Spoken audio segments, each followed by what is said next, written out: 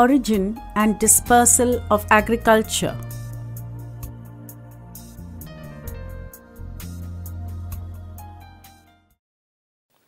Agriculture was not a dramatic overnight explosion that appeared all at once, fully fledged in one place. It took place over several hundred years against a background of ecological and environmental changes and social innovations.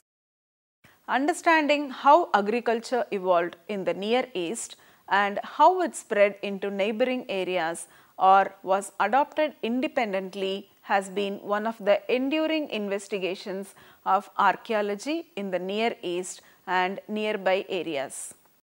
This objective is to provide an introduction to the origins, development and spread of agriculture with a view to providing a foundation for understanding the evolution of the world after the Neolithic, a world which saw the establishment of civilization.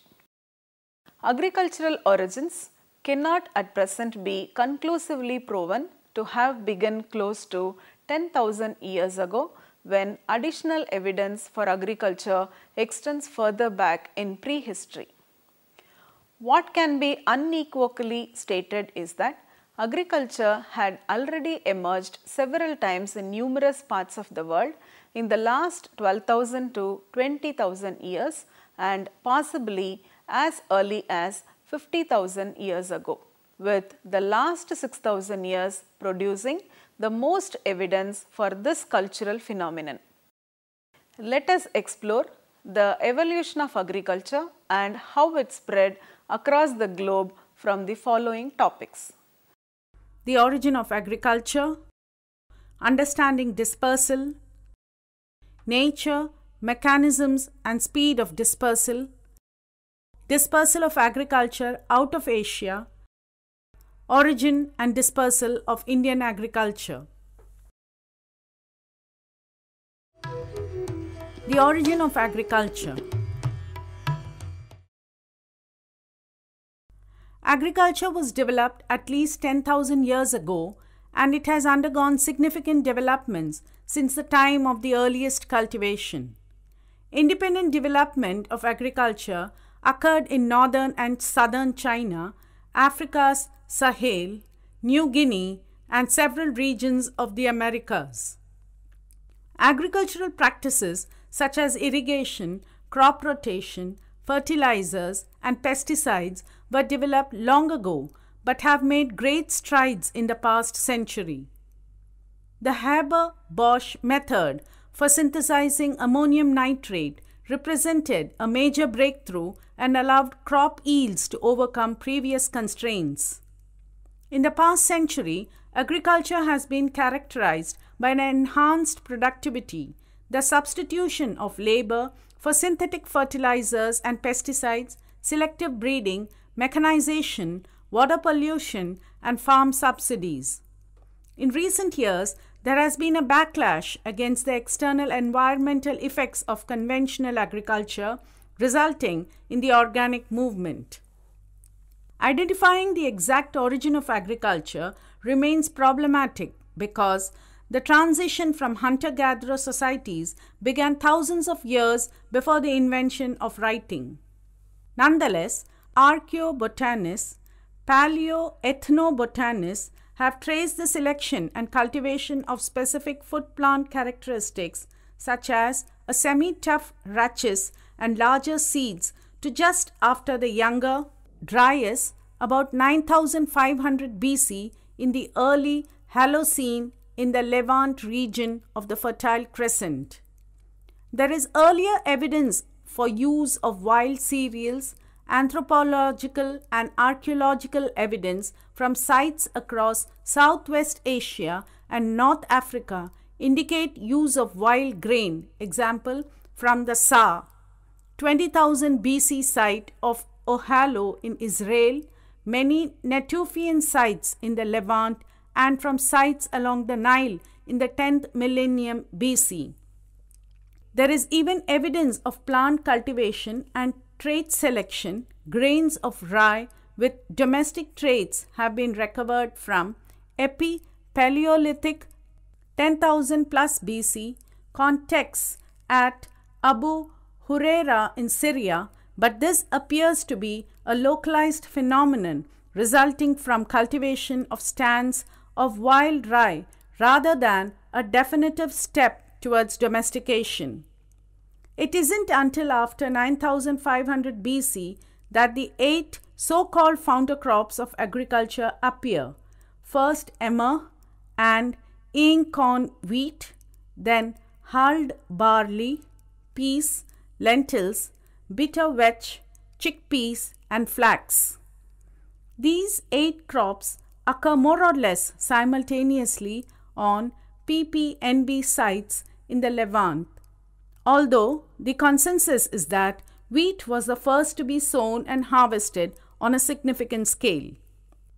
There was a gradual transition from hunter-gatherer to agricultural economies after a lengthy period during which some crops were deliberately planted and other foods were gathered in the wild. Although localized climate change is a favored explanation for the origins of agriculture in the Levant, the fact that farming was invented at least 3 times elsewhere and possibly more suggests that social reasons may have been instrumental. When major climate change took place after the last ice age, c. 11,000 BC, much of the earth became subject to long dry seasons. These conditions favored annual plants which die off in the long dry season, leaving a dormant seed or tuber. These plants tended to put more energy into producing seeds than into woody growth. An abundance of readily storable wild grains and pulses enabled hunter-gatherers in some areas to form the first settled villages at this time. The significance of agriculture cannot be elucidated in terms of its origins alone, but involves a more detailed understanding of the emergent structure of its continuing spread. Understanding dispersal. The adoption of agriculture took place independently in a number of different geographical regions and environmental zones around the world, all at much the same time, but it is clear that the process that drove and characterized these changes and their spread from the core areas where they were first innovated were different in each of these areas. There are a number of ways of trying to track the dispersal of agriculture in geographical, social, and interactive terms. The archaeological record. Establishing a balance between these perspectives is necessary to get a clear picture of what happened. The presence of desert on the east and the Mediterranean on the west helps to concentrate populations within the Levantine area, preventing straightforward expansion and forcing dispersal channels. Genetics, or human and plant populations. Genetic studies can be used in 2 ways in this context. Extrapolating backwards from the modern genetic data, or to use ancient genetic data to attempt to make contemporary comparisons with a view to understanding population spread. Comparative linguistics. Explanations for language ancestry may give indications about shared language origins. Some linguists believe that recognizable traits of an evolved language can only be traced back as far as between 10,000 and 7,000 years, and that beyond this time, language would not be identifiable as a member of an ancestral group. If a language type appears hundreds or thousands of miles from its source, it is necessary to find a mechanism to account for it.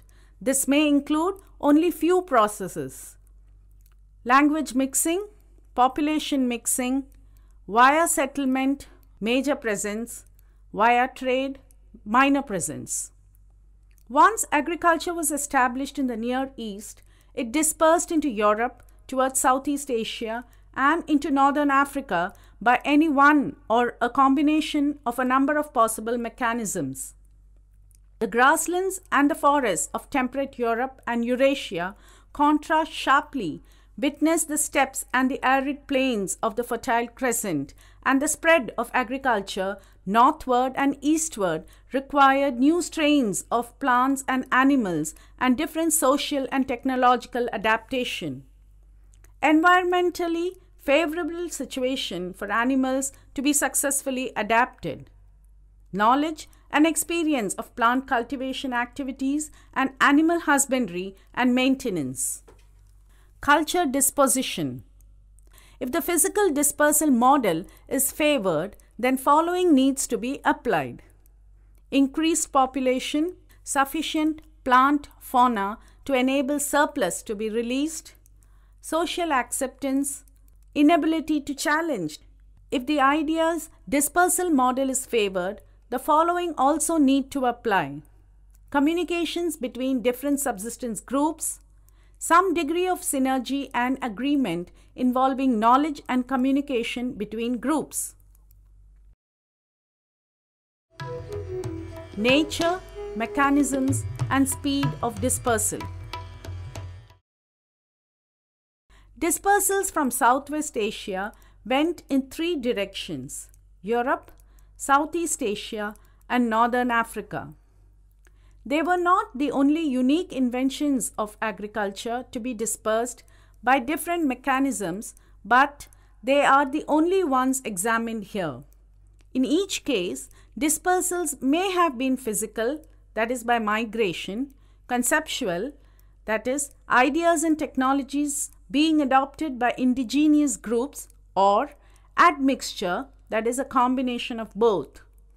They took place in different geomorphologies and climatic conditions. The reasons for dispersal, whether by physical movement or indigenous adoption, could have been many and varied, but suggested reasons are for the adoption of pristine agriculture. Over the period of only a few thousand years, farming reached far west to Britain, far east to Southeast Asia, and far south to Egypt. Beyond the Levantine domestic package was not ecologically suitable. The establishment of agriculture outside its original area of establishment is usually referred to as secondary establishment, or as opposed to pristine or primary establishment in the Levant. The spread of agriculture in the Near East, that between hunter-gatherer and agricultural communities, differing mechanisms of physical migration of agriculturalists into new areas, cultural and consumptual adoption by local population, and interaction between different populations are all factors that need to be considered. How agriculture spread is how agricultural communities impacted the landscape and the much wider territories of hunter-gatherer communities. The sedentism of one group could impact a neighbor's activities. Similarly, the nature of existing hunter-gatherer communities would impact the possibility of change of use of territories and the likelihood of adoption of new methods by the indigenous communities. Hunter-gatherer societies did not adopt farming indiscriminately but selectively to fit the local needs. These needs varied from region to region, and so did the factors which combined to bring about the shift to food production. It follows, therefore, that there is no single cause for the transition which would fit all situations.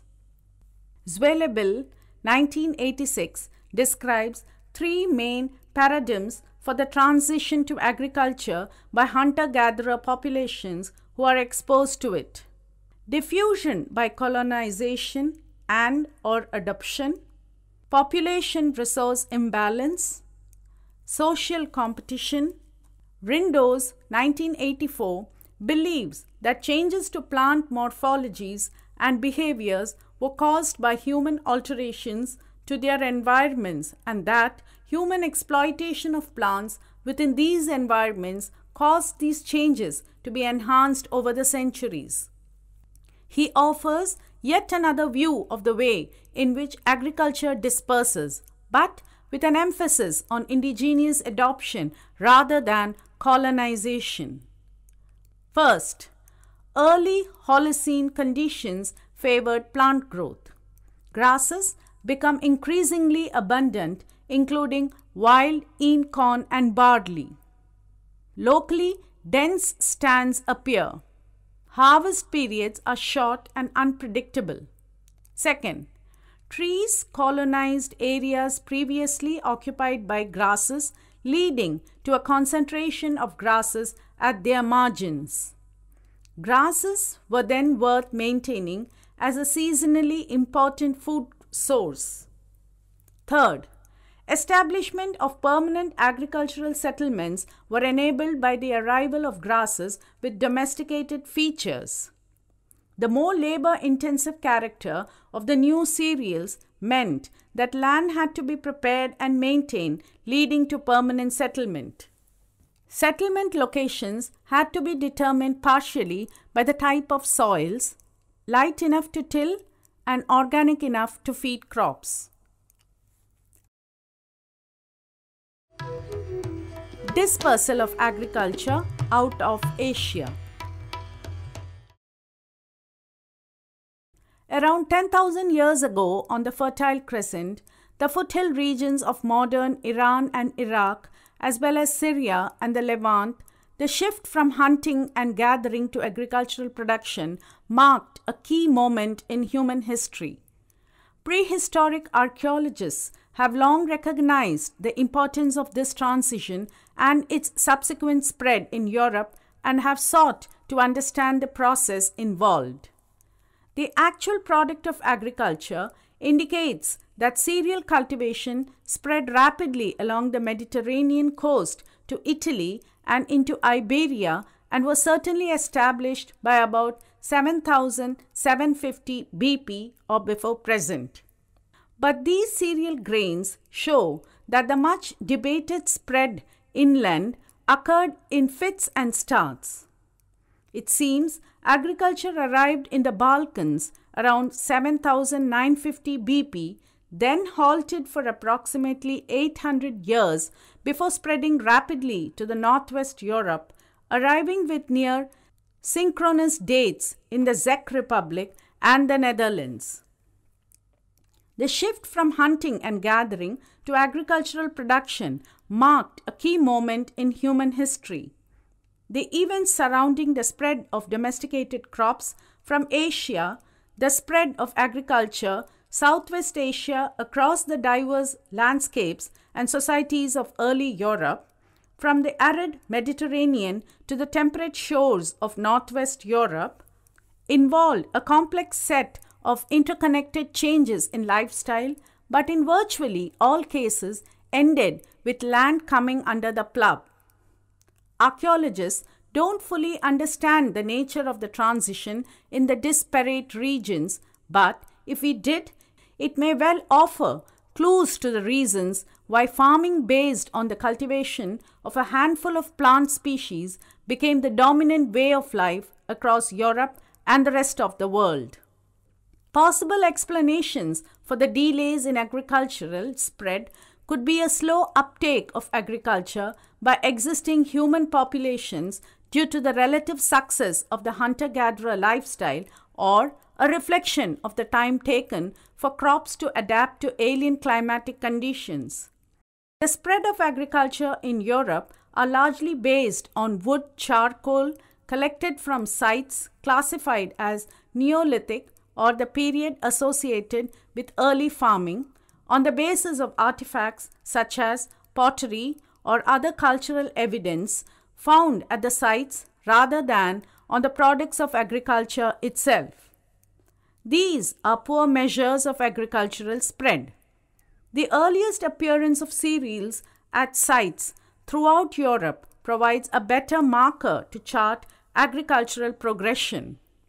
In some respects, these results support previous work indicating that cereal cultivation arrived in Greece from the Fertile Crescent region of Southwest Asia and then spread rapidly into the Balkans by around 7,950 BP. Subsequent movement across Europe followed two major routes: advances in radiocarbon dating and Though it has been suggested that here too agricultural spread was an interrupted process, there is no evidence for this. The second route through the interior of Europe is hotly contested, with some researchers seeing the spread of agriculture slowing when it reached central Hungary before again moving rapidly through the Danube and Rhine valleys, while others assert a more uniform rate of spread from the Balkans to northwest Europe. Origin and dispersal of Indian agriculture. Agriculture was well established throughout most of the subcontinent by 6000 to 5000 BP. Evidence of the presence of wheat and some legumes in the 6th millennium BC have been found in the Indus Valley. Oranges were cultivated in the same millennium. The crops grown in the valley around 4000 BC were typically wheat, peas, sesame seed, barley, dates, and mangoes. By 3500 BC, cotton growing and cotton textiles were quite advanced in the valley. By 3000 BC, farming of rice had started. Other monsoon crops of importance of the time was cane sugar. By 2500 BC, rice was an important component of the staple diet in Mohenjo-daro near the Arabian Sea. The Indus Plain had rich alluvial deposits which came down the Indus River in annual floods. This helped sustain farming that formed basis of the Indus Valley civilization at Harappa. The people built dams and drainage systems for the crops. South India, center of the later distinctive Tamil culture, constituted a second, initially independent agricultural region. Crops were being raised there during the first half of the 4th millennium BP. Two varieties of pulses, legumes, and finger millet, also called ragi, were cultivated there. To the north and the west of the Deccan Plateau lay a third intermediate area. There, at Lothal and Rangpur, has been found the earliest South Asian evidence of rice cultivation in the later Harappan period. Subsequently, wheat, cotton, flax, and lentils spread into the region from the Indus Valley, and pulses and millets from the south. In all three regions, the basic cropping pattern of the 4th millennium BP, except the pattern for rice, continued into the 21st century. By 2000 BC, tea, bananas, and apples were being cultivated in India. There was coconut trade with East Africa in 200 BC. By 500 AD, eggplants were being cultivated. A fourth South Asian agricultural region, the Ganges River Valley, became increasingly developed after about 3000 BP. Although it is clear that some of these changes arose from the contact with Indo-European speaking people known as Aryans, notions of a devastating Aryan invasion are mistaken and in the past tended to obscure objective research on the region's history.